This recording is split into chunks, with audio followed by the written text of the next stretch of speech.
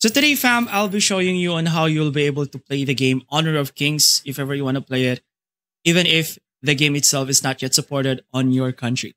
So the only thing that you need to know is you will be able to play the game. It will be the same server as everyone else. And the only thing that you need to do is you just go to their website and just go to your browser.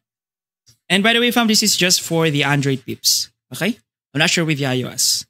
So, and then just type in Honor of Kings. The first website that pops out, that would be the website that you need to go to. And once you're in, just go ahead and download the APK.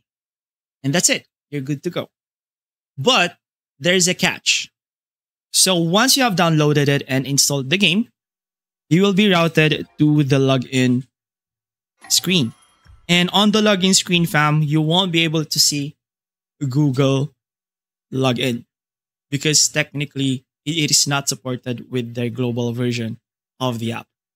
But you can still download the Brazilian client or any other clients that came from the countries that are being supported right now, including Turkey and the Middle East.